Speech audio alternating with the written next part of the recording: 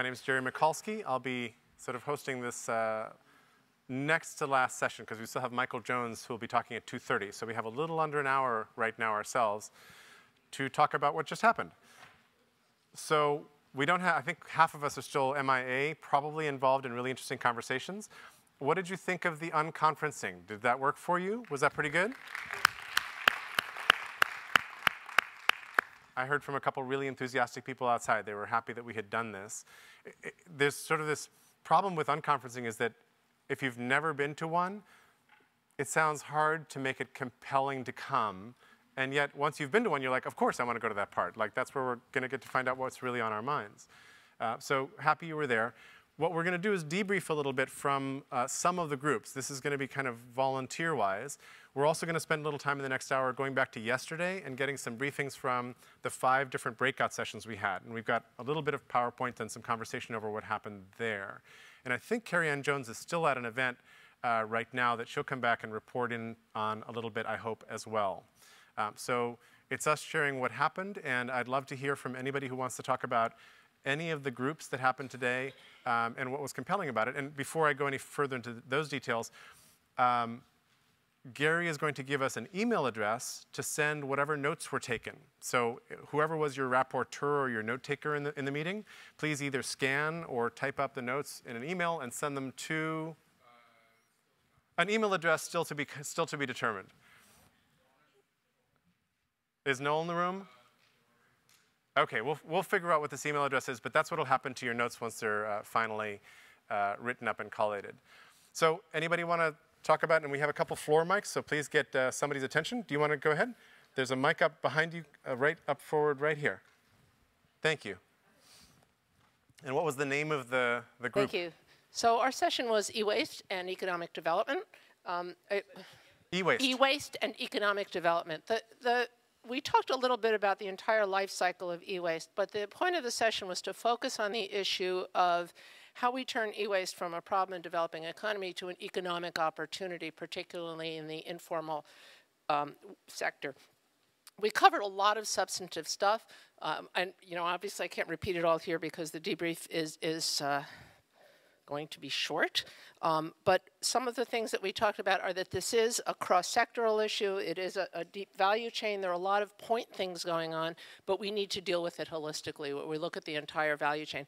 The people in the room were all passionate and want to continue, so we are going to be connecting with one another.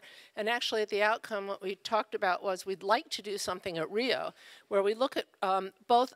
We think we need to do both top-down and bottom-up. The top-down is some type of a global framework that we can work to rather than locally optimized solutions that are globally not, discernibly not optimized. And also bottom-up, look for some real opportunity for some model projects or demo projects that can actually show how this can work and then be replicated and scaled. Mm-hmm. So we're not sure how we go about building something out for Rio, but we think some kind of a framework. We did have representation from civil society, government, and private industry, and that's what it's going to take to make e-waste into an economic opportunity instead of a health and environmental issue. Would you say your name so people know whom to write to or look for? I'm Catherine Winkler from EMC Corporation. I'm Chief Sustainability Officer. You can find me on emc.com. Thanks, Catherine. Thank you. So you guys could all show up there. Thank you. You guys could all show up in Rio wearing recycled suits or something, like made from e-waste, exactly. Well, e-waste would be harder, wouldn't it? It'd have to be like circuit boards woven together somehow. Please go ahead. Since we're here, I thought I'd take the mic. This is really David Sauerwein led this session, and it was on results versus input-oriented development. And so the status quo, the idea was how can we actually achieve this? I think everybody can identify with the need or the desirability of it. So we started with the status quo being that many interventions really are about a certain amount of money, a certain amount of time, programs then going out with those boundaries. And unfortunately, at the end of that time and money boundary, things tend to just drop off. Nothing happens, nothing is actually sustained for a variety of reasons, having to do with the fact that, well, nothing was actually created that that is organic and that has sustainability either from an economic standpoint or from an impetus standpoint going forward. So some of the obstacles, although everybody can think just, well, maybe we should just do everything based on results. Some of the obstacles to that are that some people raise that some aid actually isn't just about the results. There's some social engineering desire built into that aid project, and so maybe they don't really want to just go for the results. Some goals actually can't be self-funded, for example. So if you think about results being able to be self-funded in the future, that probably can't happen in some cases. And in some cases, you don't have the precursors of the education of people in terms of actually creating something sustainable, how to actually be entrepreneurial and create something that is sustainable. So if you want to fund for that, you don't really have many people who can achieve it. So the solutions we came up to were three. One is, instead of having project-based funding, have it be, in a sense, an RFP, an RFP with a result reward instead of a delivery team going in and delivering a program from the outside. The second one was to use somewhat of a venture model. Instead of funding, a large multi-stage program, funded in stages so that you have actual triggers and milestones. But most importantly, I think our third recommendation or approach to this was really about making sure that people in all of the agencies involved in funding actually focused on getting money, time, effort related to people on the ground, the people who actually understand and are going to be the beneficiaries of the change, to be able to participate in these kind of more venture-oriented kinds of funding structures. Because what we found in the discussion was that people were saying it's the elites in many of these developing countries who actually have that intellectual capital to do that, and yet not only will they, in some cases, not actually put the right kind of effort into it, but in many cases they really aren't in touch with the actual needs. So if we can do anything which is out of this conference, for Rio, if we can influence anything, we thought it was important to try to get all of the organizations to balance the top-down with a lot more bottom-up approach. Thank you very much. That's a great report back. Anyone else? Next person. Over here, this side. Right here in front, please. There's a microphone coming over your left side. Hello. So I'm here to summarize what a good productive discussion we have on the topic of creating accountability at a global level, and basically using the Rio+20 as an opportunity to jumpstart a culture of accountability before, during, and beyond Rio. Just summarizing challenges, as we had discussions back and forth, very fruitful discussions. So we do want to feature, the governmental, the global, national, top-down commitments, and this is in the context of the goal having a platform of global commitments on sustainable development. But at the same time, there is an opportunity and the power of including the bottom-up commitments. And there was a whole discussion about, how we can make a gap analysis between what's committed at a global level and what's actually being done on the ground level, and making that gap visible. And I could go on and on with this, but next challenge was, measuring impacts and trend analysis with the data and the type of commitments we can put together on the same platform, and positive feedback loops. So making accountability an iterative process that uses crowdsourcing and the intelligence of social networks that we now have very, very accessible. Structuring commitments for success. So really, go beyond the commitments, have metrics in how we can measure progress.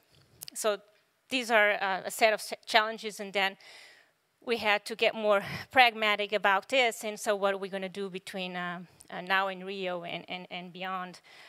Definitely, there was a discussion about incorporate business leaders and local governments and cities into this set of commitments. We have to have a multi-stakeholder approach and really have the global view of the commitments, and certainly not reinventing the wheel. There's a lot out there already from the business world in terms of progress tracking and best practices on reporting, and we definitely want to get that started or get involved that from the design phase. We definitely have to get hands-on on having a preliminary design of what will be the attributes of one commitment. We can have a phased approach and start simple, comprehensive but simple, and go from there.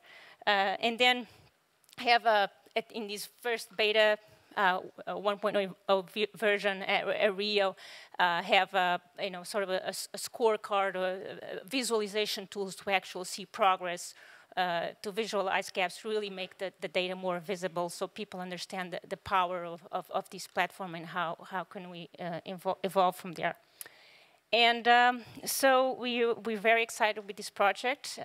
We really are making all we can that this can actually happen at Rio and beyond Rio. So if you want to know more about it, you can contact us, an email address, mdavison@nrdc.com, or just following up with us and after, .org. And following up with us after the session. Awesome. Wow, that's all you did? Thank you. Yeah, we want to do much more. That's fabulous. There's another volunteer to report back. What we're doing right now, for those of you who just came back into the room, is we're reporting back on the Unconference sessions, what got learned, what got done. Please. My name is Greg DeLon. I'm with Forefront Creative Solutions Laboratory, and we were in the mini conference about physical planning strategies and how they can be improved and informed by these data platforms and technologies. So a lot of it, this was the sort of the focus idea was integration. So integration in terms of scale between local, regional, and national, international scale decision makers and governments, and then integration between different sectors, public, private, and academic, working together, integration between different fields, and then integration between environmental goals of sustainability, economic goals of sustainability, and sociocultural goals of stability. So how can data and data platforms and new technologies be used to increase that integration and create better physical planning tools? So just real quickly, some of the key ideas that came out was in the realm of using GIS tools, that they're using them to create more flexibility between using the same data sets to switch between different types of boundaries, so between political borders or jurisdictions to things like watersheds or sociocultural boundaries, with still using the same overall data sets. Appropriation of technology, particularly in terms of empowerment for people out in areas that are learning basic new technologies to be more participative in the planning process, and in that sense become more empowered at the grassroots level. Another key idea was consensus building. So again, using the technology tools for dissemination of knowledge, and particularly for combating misinformation that can happen by chance or also can happen deliberately. And then finally, sharing of data sets. So between different parts of the government, different sectors of the government or departments, sharing of information and data sets, and also techniques, and then also the different scales of government again. So between a city or regional or national level, using sharing techniques and data sets, and then also seeing that in the, we had a very interesting international group from, there was a person from China, person from Paraguay, and a person from the Philippines. And in the case of the China example, they found that at the city level, city and county level, they were most successful at using these technologies and creating effective tools. So then we talked about technology allowing you to scale up with those success stories or scale down so that you are, again, sharing data and techniques and platforms for how to be successful in all the different scales and all the different departments. Thank you very much.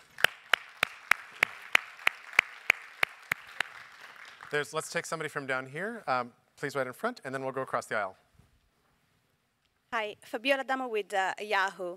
So we talk about the mentorship program and how to engage more women in technical environment and how to give them like more career options. Interesting is that we found some common denominator. One of like the model that we discussed, it was like a kind of an hybrid model. I called it, after talking to all these people in the room, like the one contact in-person rule. So at least you need to meet the mentor and mentee at least one time. It's because it creates a kind of a emotional connection, and then you can actually go on with kind of a virtual connection. And we can also benefit from having men. They can be mentors in like programs, because also there are, in different cultures, you may have different approaches. So just the women model may not work. So it's good to have a mixed environment. And also men struggle too with work-life balance. We also talk about another model that's a cascading model. So how to pass on knowledge. And they could be interpreted as like a training mechanism that is already in place in some of entrepreneurs. And the last one is surely the structure of mentoring. How is it right now? Usually people think it's like, no, a waste of time, but it's like something informal. Actually, you can have more structure and roles to be effective. And also we talked about tiers of mentoring. So tiers, so maybe you can address the mentoring, depends of the age of the people that you're mentoring. So college level, elementary level, and just like structure that have more focused. Wonderful, thank you very much.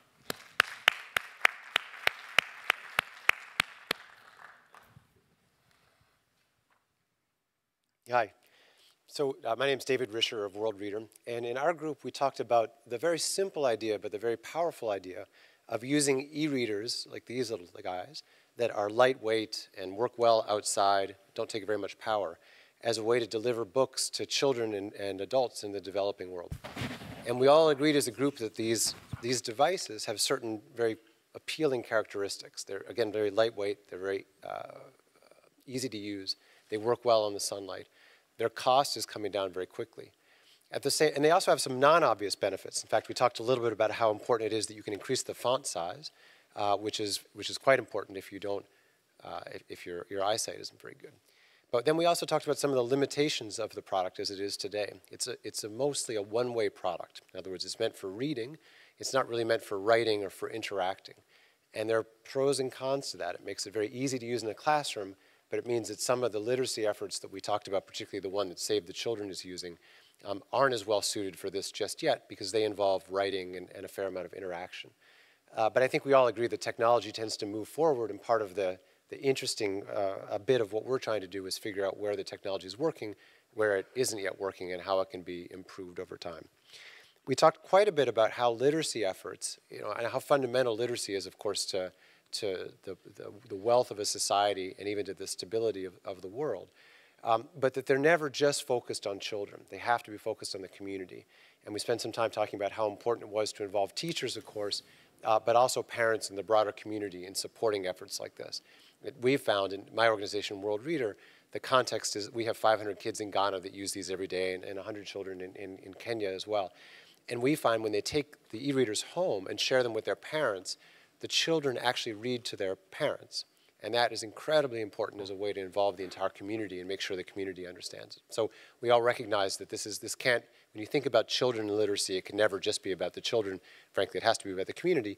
And when you think about technology, it can never be just about the technology. It also has to be, in this case, about the books. And so we spent some time talking about how important it is to have books that are, yes, international books, of course, but also local books and textbooks, books that appeal to a wide variety of people. And then I think we ended the conversation talking very briefly about all of these digital assets that are being created in the world, books being one, but of course music and video, and how interesting it might be if corporations and publishing houses and so forth, who today, of course, make a lot of money selling those books in the developed world, if we could work together to convince them that in the developing world, where the cost of distribution of digital assets is zero, and the cannibalization risk is very low as well, because the sales are so low in the developing world.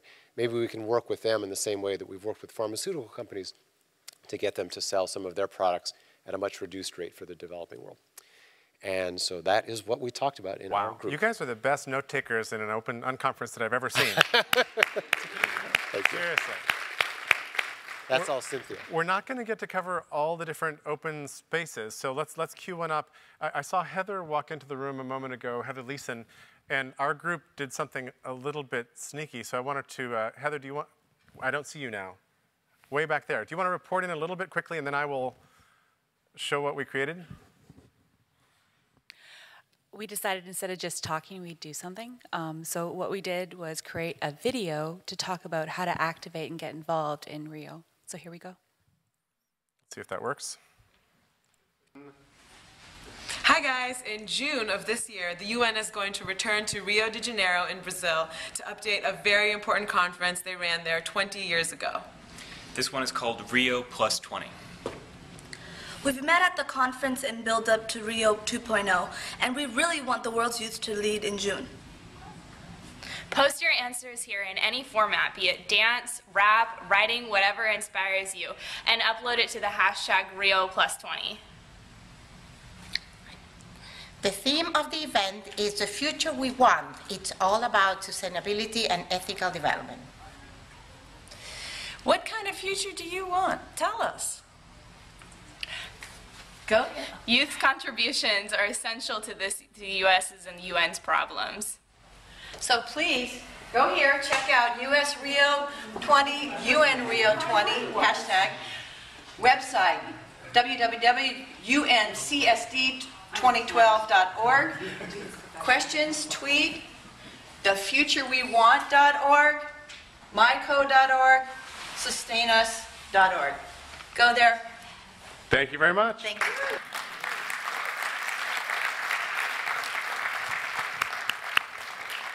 So that's on YouTube right now. The URL for it is in our tweet stream. We will put it up again. It's probably been retweeted recently.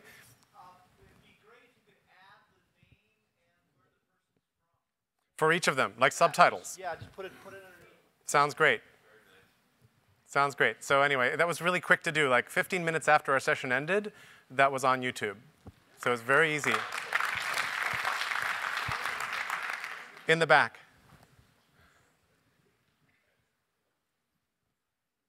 Thank you. Emma Shulfuangi from Madagascar. And our statement was, sustainable development requires stable government. Stable government requires a free and fair election. So the question was how we can use the technology to get a free and fair election. So we also add some other issue was to resolve was we need to do this for every election, not just one election, every election. And also we need to find a mobilization to educate the citizen and all the populations and the young people. And also we would like to ask the summit to put an implementing organization and deputy to follow up. So the suggestions and the tools we are going to use and the brainstorm result from the people were maybe we should use a universal code.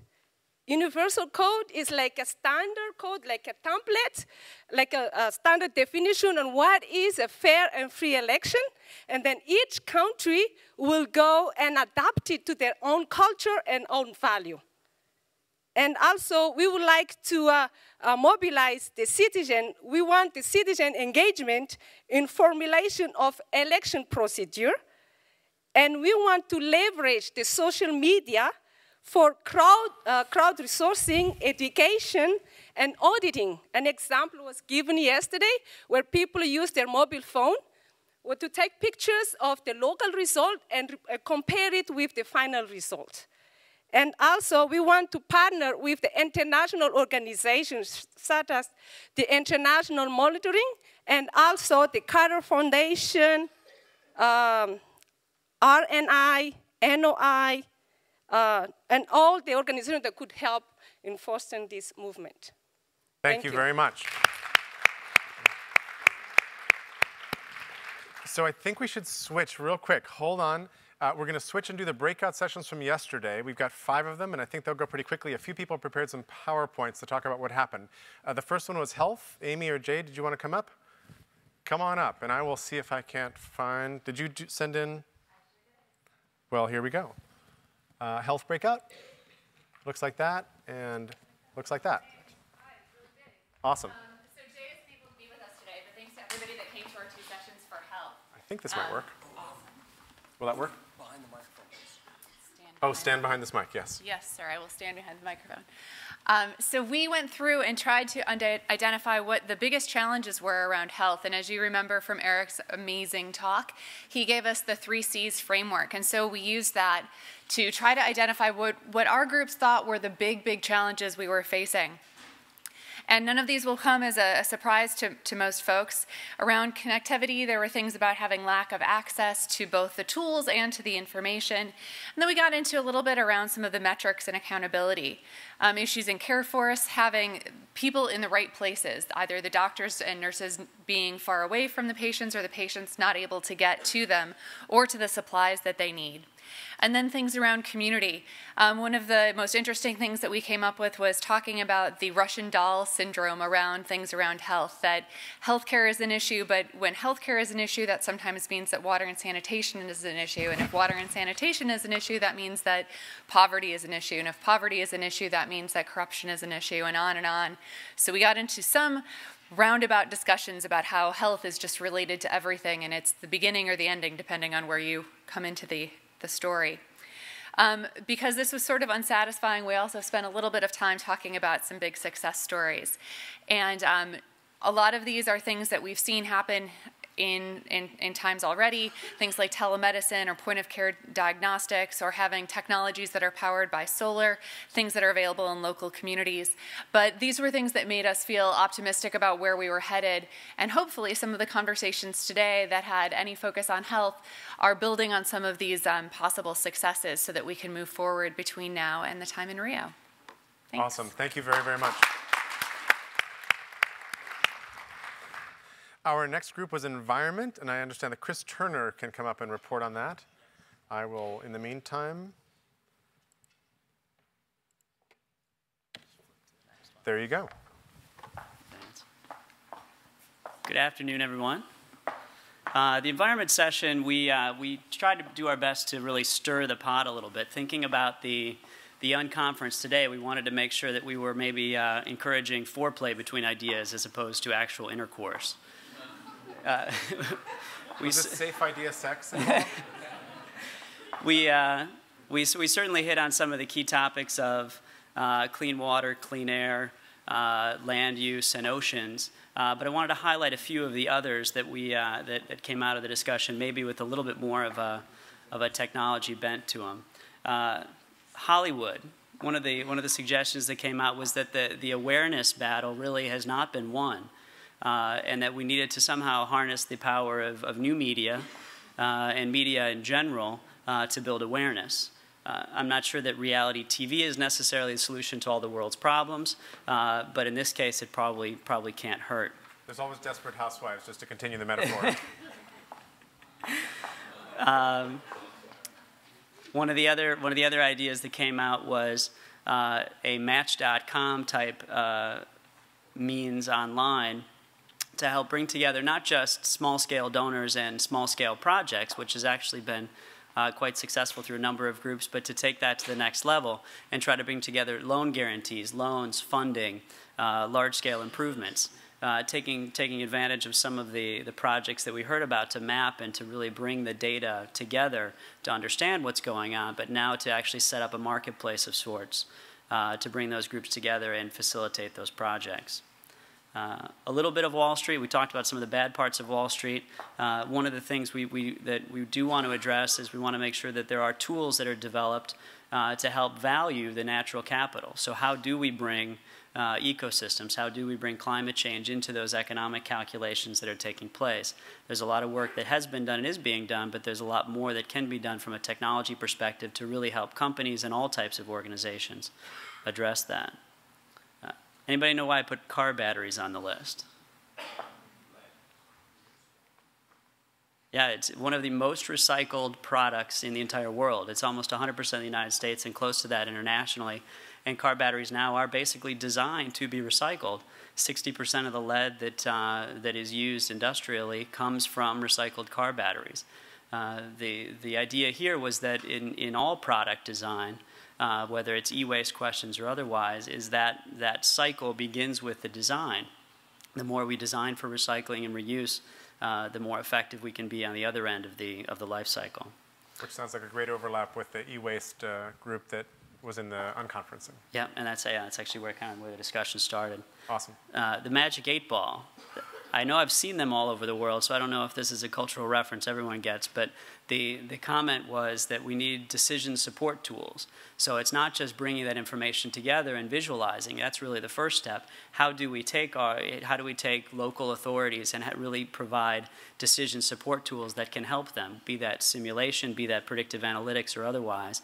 How do we start to build that next generation of decision support tools on top of the information resources that are coming together?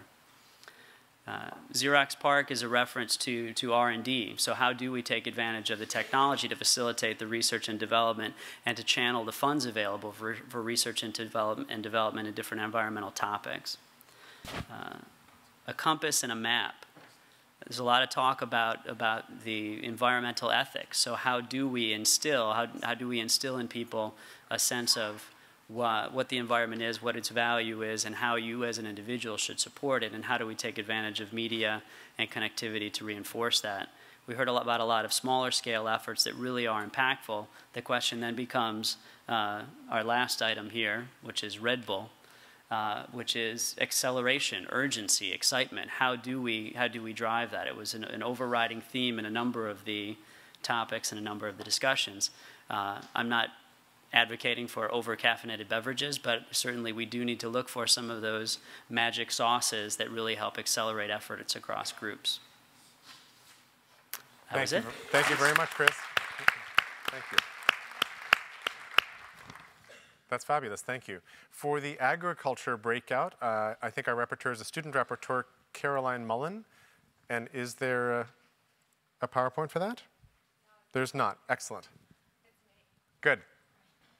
And if you use this mic, please. Thanks. So I'm not Caroline Mullen. I'm Elise Golan from the Department of Agriculture. In our breakout session, we brainstormed around the types of problems confronting sustainable ag production and consumption. And we brainstormed ideas for sensoring and forecasting technologies to build precision ag systems in which input use is better targeted to the precise location that they're needed, to the exact amount that's needed, the exact timing when it's needed. We brainstormed around connection technologies for creating markets, for creating input markets, output markets, commodity markets, for creating markets with supply chains that track specific product attributes, such as organic, fair trade, and shade grown. We thought about connection technologies for managing risk and accessing credit, for monitoring community welfare, for strengthening local and regional food supply chains, and for improving the nutritional quality of food. We did all this brainstorming, and we came up with two big takeaways to share with you. The first, there's no end to incredible, fantastic technologies out there. I don't know about you guys, but one of the most fun things that I did during this trip was the speed geeking. I love listening about all those technologies and finding out about this world I knew nothing about. So in our brainstorming, we figured out there are many, many technologies that are applicable to the problems confronting sustainable ag production and consumption. Okay, takeaway number 2. Despite all those wonderful technologies, most of the same problems that have plagued agriculture for generations continue to plague agriculture today. So what makes these problems intractable? It's not lack of technologies. It's lack of what comes next. It's lack of that sustainable business model. It's lack of good information about the value proposition for farmers and farm communities. It's a lack of a plan to create that spark. Where is that Silicon Valley magic? You know, that Stanford Business School charm. That's what we need. We need that extra oomph, that extra, je ne sais quoi that's going to take us the extra mile. And so that's what we took out of our ag session. Thank you. Thank you very much. Thank you very, very much. And now reporting from the Sustainable Economic Growth Group, John Burton.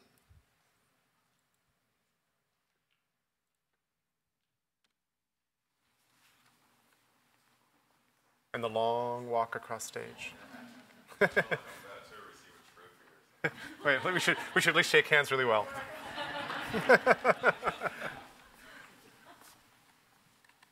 Okay, great. All right, so we took two different approaches for each of our breakout sessions.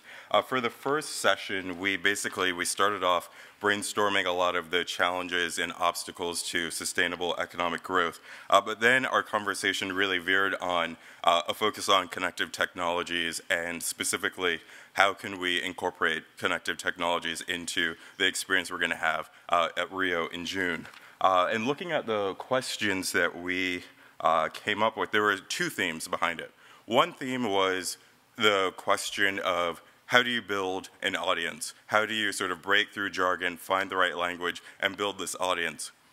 And then the second thing, and you really see it in this third bullet point, is how do you create two-way communication? How do you create feedback that's actionable, that's relevant within a specific window of time?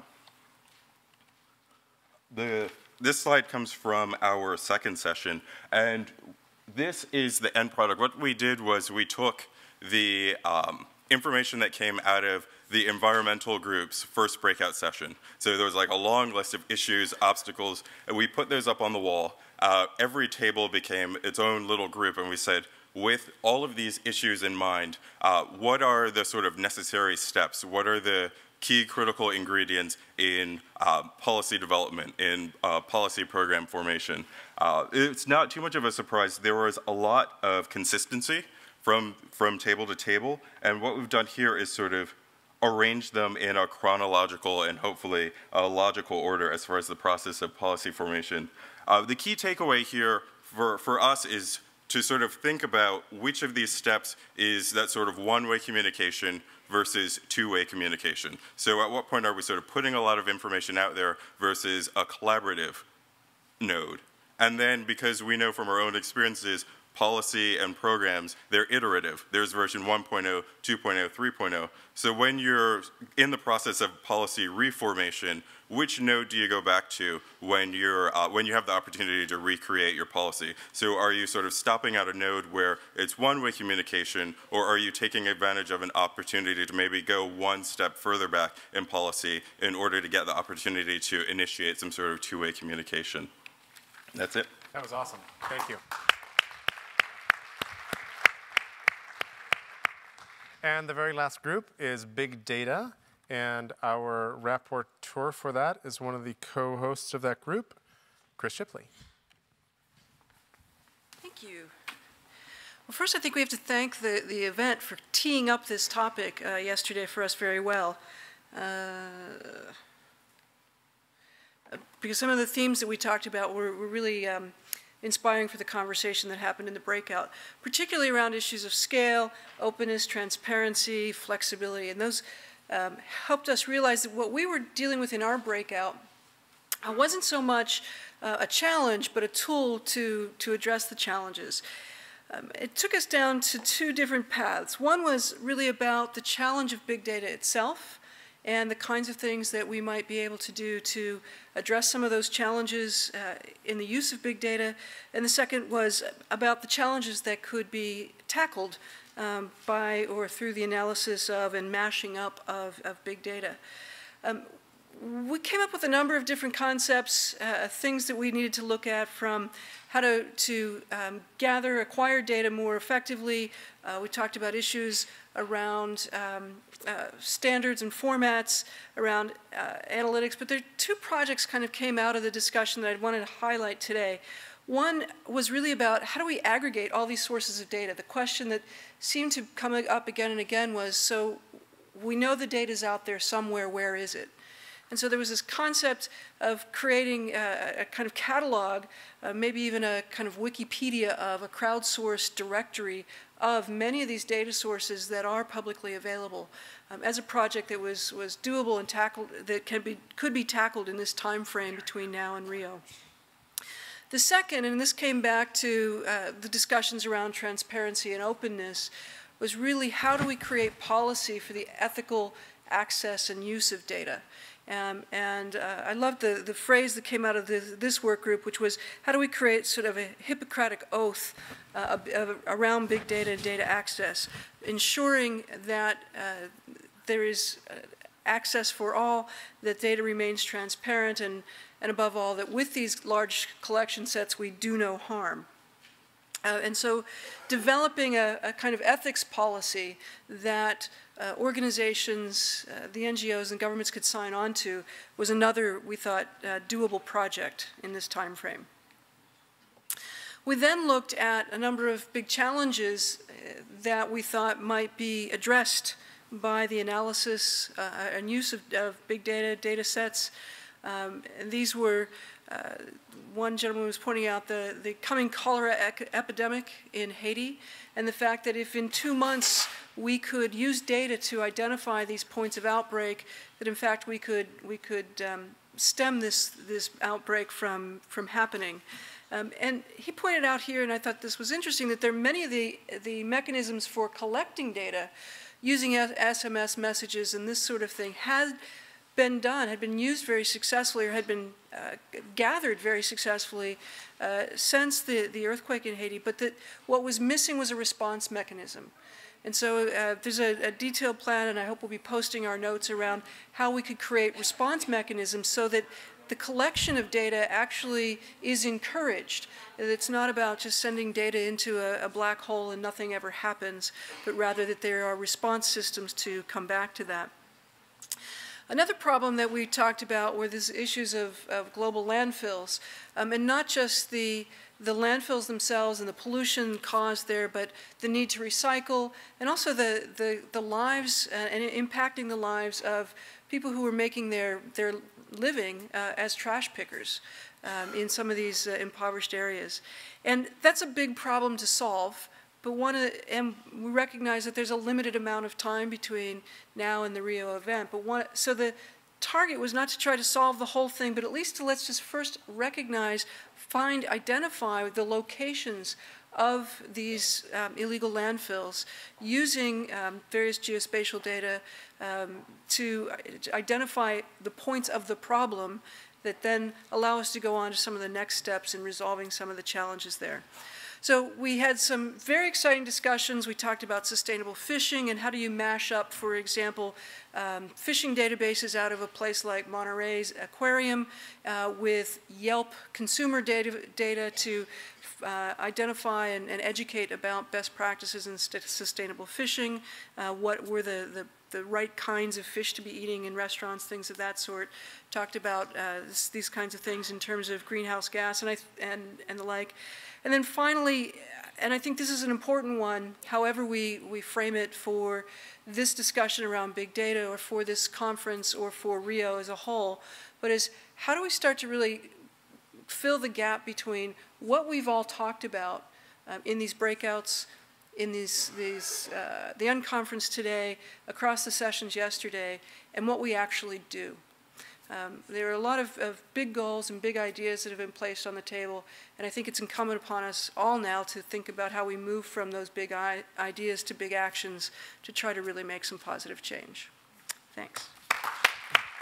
Thank you.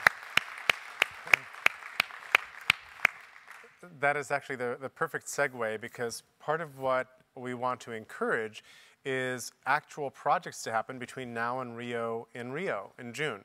So we'd like you to band together, and if you saw ideas here that you're really interested in and you want to continue, I know that a couple of the breakout sessions and a couple of the Unconference sessions collected up names and intend to keep going, but we would love to be helpful in that process. So we have one more thing before our last speaker, but first, let's thank you and thank the rapporteurs and thank everybody who ran the breakouts and the Unconference sessions, please.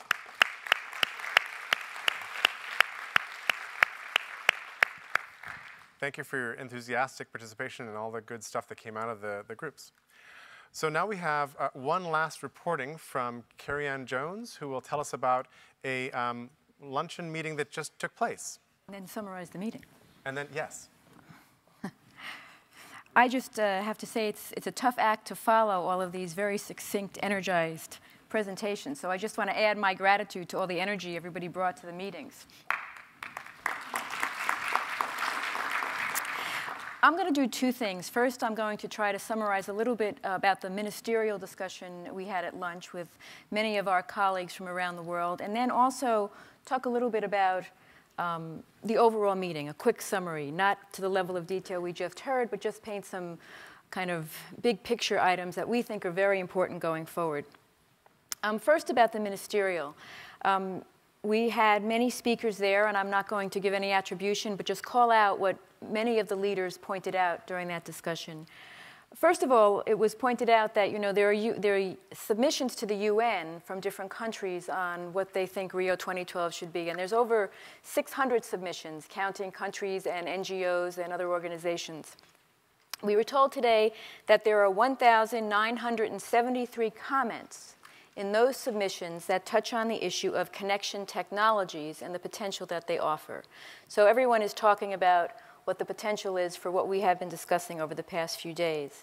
Many of the participants called out very important observations from their countries, which I'm going to try to summarize. First, many took note of the dramatic advancement of information communication technologies and how it really has driven innovation and helped to devise some new tools in development, in governance, in fighting corruption, and in driving accountability. There was certainly the call for that more can be done, and so we need to sort of pay more attention to that. Participants also gave examples of different policy frameworks that countries have in place, strategic policies for development of research and technology or for environmental policy that they feel help to set the enabling environment. There was also the observation and the kind of call to sort of have more data, the importance of data, the importance of open data, the importance of promoting the flow of information in a transparent manner. Participants beyond policy also talked about specific programs and activities that they're doing. And some of them included such items as a water information system, which was able to provide a lot of information across the country. Programs where countries and regions were looking at specific environmental technology and trying to verify whether it was appropriate technology or to promote the use of that technology. There was also a lot of discussion about innovation in governments themselves. What could governments do both to enable more innovation, but also to be more innovative in their interaction with innovators and promoting entrepreneurship? Some examples were given where countries actually are trying to have innovative labs or offices within their own government offices to sort of speed this up and to show how it can work. The importance of youth was called out, and the fact that some countries are seeing a large penetration of mobile phones. And many youth have those mobile phones. And so how do we sort of mobilize that next generation and provide applications and technologies that will be very useful in the process of having them become more active citizens and more involved in what's going on in their countries? The importance of political will was mentioned.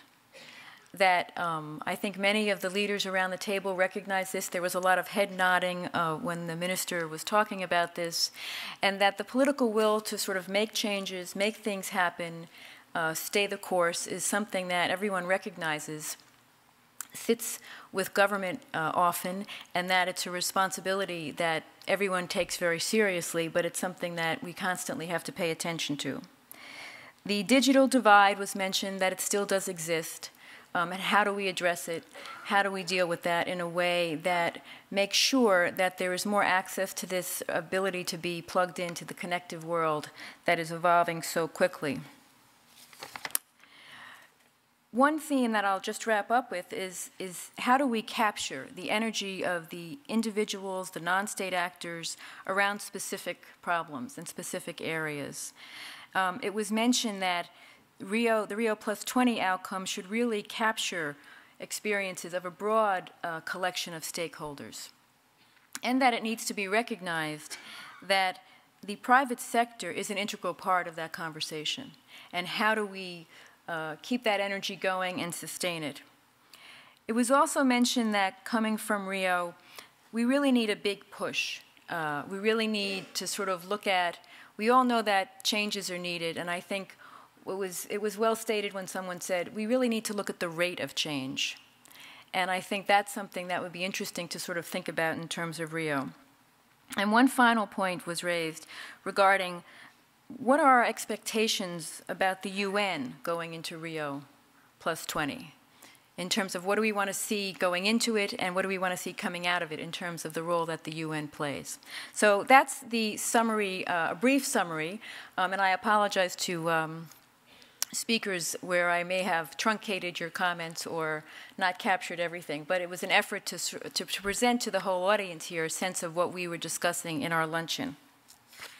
So let me move to more of a kind of closing remarks and a summary of this, this overall conference. First, again, thank you all for being here. I also want to make one thank you. You've heard a lot about the bureau that I lead, the Bureau of Oceans, Environment, and Science, but I have to tell you about a very important partner we had at the State Department, and that's the Office of E-Diplomacy, which is an office that really is within the State Department taking this issue of connection technology very seriously and bringing it into all of our diplomatic efforts and all of the outreach we do. So I just wanted to call them out because the work they do is tremendous, and they have been a great partner in getting all of this done and making all the connections we needed in terms of having this conference go forward. But let me get to the big messages. I think all of us were struck by Tim O'Reilly's presentation, and one of the things he said is that we really need to stop paying for what we do, for process, and we need to really focus on results. I think that was, he stated it very simply, he stated it repeatedly, and I think that's a message that many of us can take forward going into Rio. We also heard about just the overall importance of data. It seems in every sector we're talking about the importance of data, the importance of open data, the importance of accurate data, the importance of credible data. And so it's important to have that so that decisions can be informed from a technical and scientific base. It's also important to stimulate innovations. And I think that's something that we really need to focus on as we go forward. In addition to just the importance of data, it is a key element in terms of building trust, in terms of transparency and accountability. And we heard, again, this from different sectors. These are common, I think, issues that we need to take forward from this conference. We also talked about needs for investments in data collection and research. We heard about the need to sustain and increase research investments in agriculture and elsewhere. We learned about how the government, what the government role should be. We heard that perhaps government really needs to facilitate and sometimes, as one person put it, just get out of the way. And so I take that as a point where the enabling environment is something that governments really need to pay attention to. Governments have a facilitative role to play, and we need to really think about simplifying processes that will help to enable innovation and advancement in sustainable development. And of course, in Demo Alley, I think one of the messages that was really important was that individuals really make a difference. Individuals can really make a big difference in terms of advancing solutions with the problems we have, and in also bringing a lot of energy in ways that are creative that we hadn't really considered before. So let me just close by thinking about where do we go from here? So we're in Stanford and we're heading to Rio. So how can we take some lessons learned from this conference and go forward? For the U.S., we're just thrilled about this conference because we think it represents the sort of breadth of participation that is really needed at Rio 2012. That many of the players in this room, all of the players in this room, need to be a part of that process. And I think from the breakout groups, you heard, and the breakout groups and the Unconference groups, you heard some of these solutions just bubbling up. And I think we need to really tap into that energy in Rio 2012. So there's a question out there that's a challenging question. how do we begin to think about crowdsourcing initiatives as we move towards Rio 2012? You know, we see this, we know about it in a lot of different areas, but what's something that we can do that will bring this kind of energy to Rio 2012? The other big message that I took away was the technology is really important. It offers us great opportunity, but we have to know what question we're trying to answer. And I think there were several people who made that point. What are we trying to solve? And I think we need to think about that. And the other piece of that observation is, and we need to act. I think we have to think about actions.